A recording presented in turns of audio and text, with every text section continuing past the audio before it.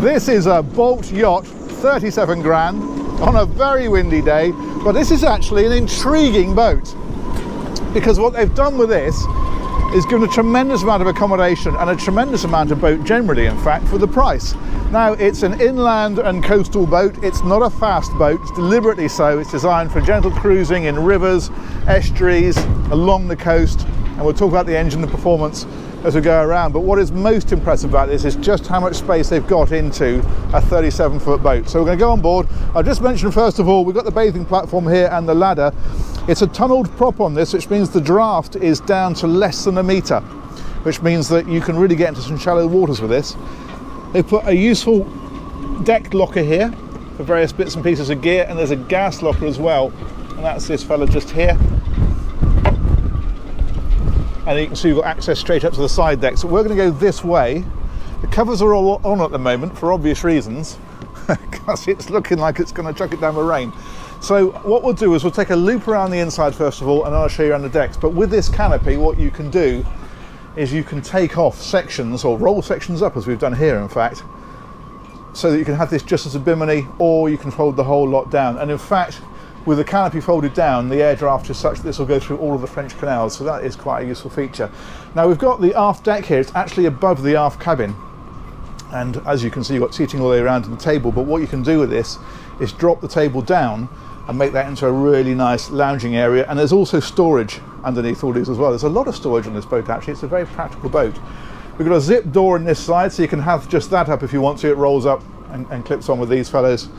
And then there's a little sink and a fridge over here. You can have a hob there as well if you want to, but this is probably the better arrangement.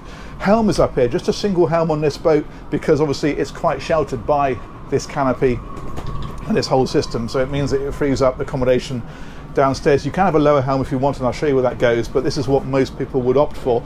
Bow and stern thruster on this one. It's a single engine, and we'll talk about that and I'll show you that.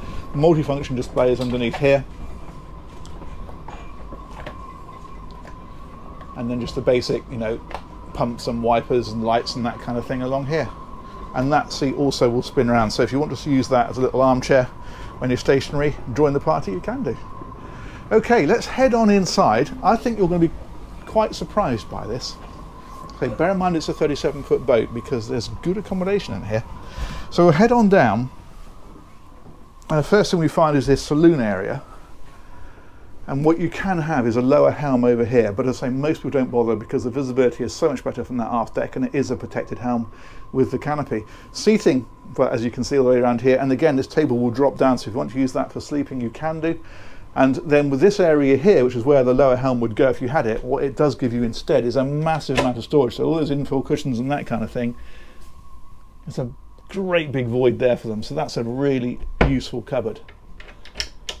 Opposite that is the galley. This is intriguing because this is actually a gas hob. I've never seen a gas hob like that before. That's fantastic. And a gas oven then, if I release the little catch, there we go, underneath. And I think that's a grill as well. We've got the fridge here, we've got storage here. There's a lot of storage around the boat on this one, and then you've got the sink as well. Big windows in here as well. You've got the opening sections that slide, so plenty of light, all very good. Let's head on forward. So switch panel up here for batteries and heating and that kind of stuff, and then we head on down here. This is the forward cabin. Now it's a pretty decent sized bed. Obviously it narrows up as you go into the forepeak, so you sleep with your shoulders and head at this end and your feet down that end. You can, if you prefer, have this brought out wider. You can option a wider bed, but that's a pretty decent size. Decent headroom in here as well actually as you go around. That's pretty good. And we've got the hatch in here as well, and the hull windows as you can see, and AV equipment. Again, tons of storage. So it's underneath here, it's in here. Hanging locker is just here.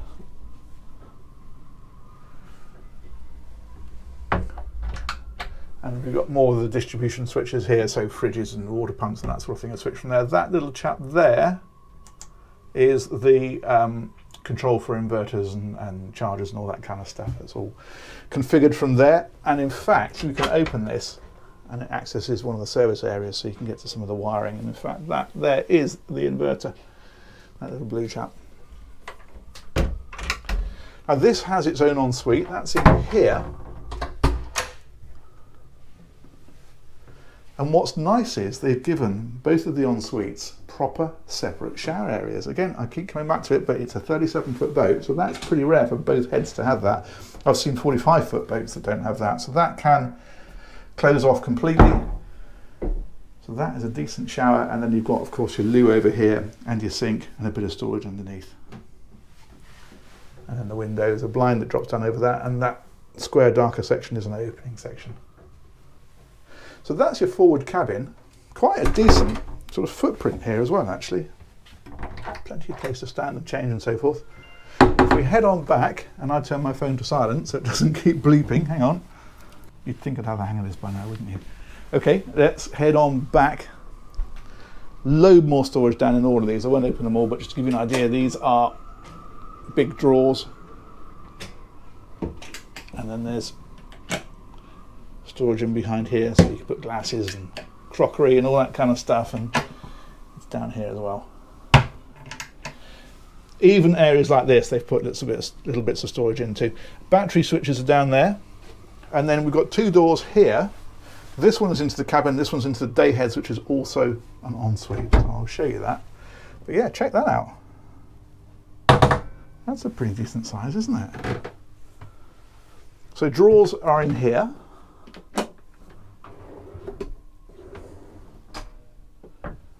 And what's quite nice is they put shelving down here as well. Look at this. And you've also got decent sized windows in here, so you've got good view out and plenty of light. Bit more shelving along there, bit more storage along here. And a big square double bed. Well, rectangular, isn't it? But you know what I mean, it doesn't taper. And then this is the door through to the heads, which is also from here. So it can be a day heads, can be an ensuite to this cabin. Again, you've got your separate shower. That closes off. And then you've got this area here with the loo and the basin, bit of storage underneath. A little bit of a wave in the mirror. And that's that door there. Fantastic. This boat would make a great liverboard, wouldn't it? Let's have a look in here. Ah, hanging locker. I wondered about that because there isn't one in this cabin. So that's where you could put this stuff there. Okay, engine then. Single engine on this one because, as I mentioned right at the beginning, it's designed for lower speed use. So coastal cruising, inland cruising, that kind of stuff.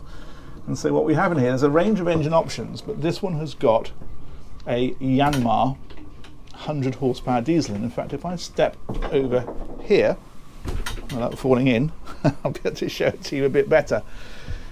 There we go.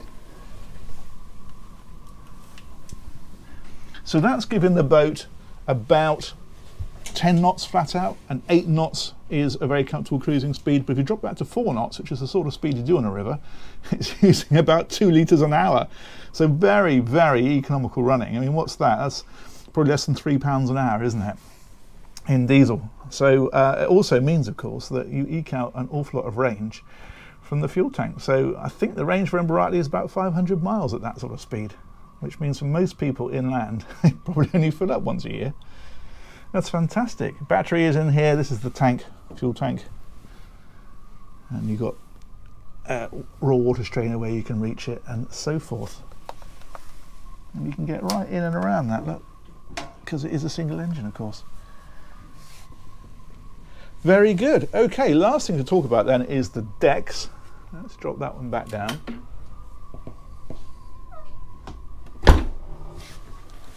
Put that one down. And we're going to wander around the outside. Now this might get a bit breezy, so bear with. It is absolutely blowing a howling gale down here at Southampton Boat Show, but never mind, we crack on. One thing to mention is these solar panels, and they were telling me that here at the show they're running the lights in the fridge without being plugged into shore power at all. They're just running it all from the solar panels, which is interesting. Decent side decks on this one, and decent high rails as well, so it's a comfortable boat to walk around. There's those solar panels, and there's that sliding hatch that's above the saloon area. That's TV aerial over here, and we've got nav lights as well dotted around the place. And what they've done here is they've created another nice little zone in the boat. So you've got cushions that go on here. They're not on at the minute. It looks like it's about to pour rain. The cushions go on here as well, and then there's a table that goes on here, and you can sit around here. Makes another nice zone on the boat. Or take that leg out, and there's an infill cushion that goes in, and this makes a nice big sun pad. And in fact, the table itself is in there, ready to go. And you can walk all the way around. I'm not going to at the minute because they've taken their flag down quite wisely and put it down here. But yeah, these side decks go all the way around, so this takes us right back to that bathing platform where we came on in the first place. But that, I think, is a lot of boat for the money. You could have a lot of fun with that. And as I say, as a liveaboard, brilliant. Okay, let's come back down here. Can you hear that wind? I've got a whole week of this.